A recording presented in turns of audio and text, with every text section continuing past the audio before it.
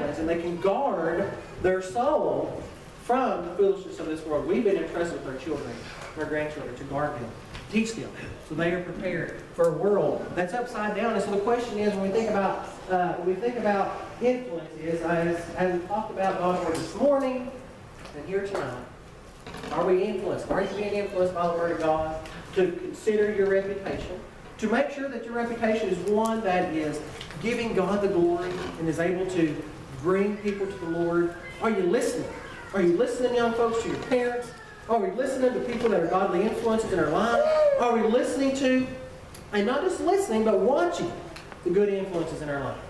And are we, instead of procrastinating, are we doing something for the Lord? Are we working for the Lord? Paul said, in regards to the physical, if you didn't work, you didn't eat, what if it meant that spiritually would I get?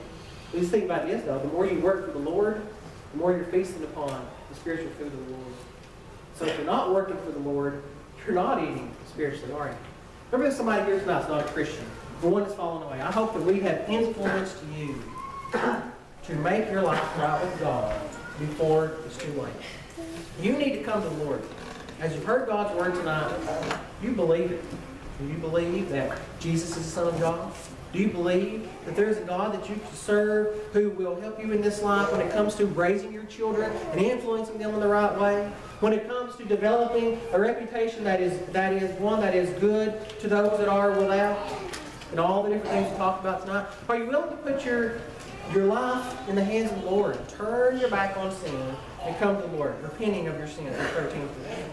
Confessing that you believe Jesus is the Son of God on this kingdom, and be baptized into Christ for the forgiveness or for the remission of your sins, Acts 2:38. Maybe you're falling away and you need to come back to the Lord.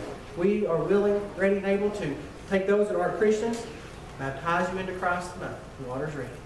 We're willing, ready, and able to pray forward, pray with you if necessary.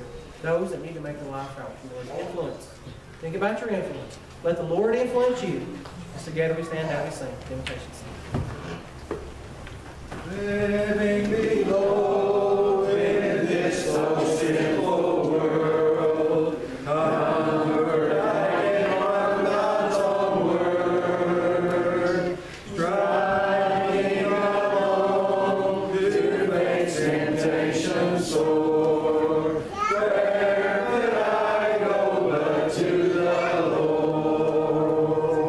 Where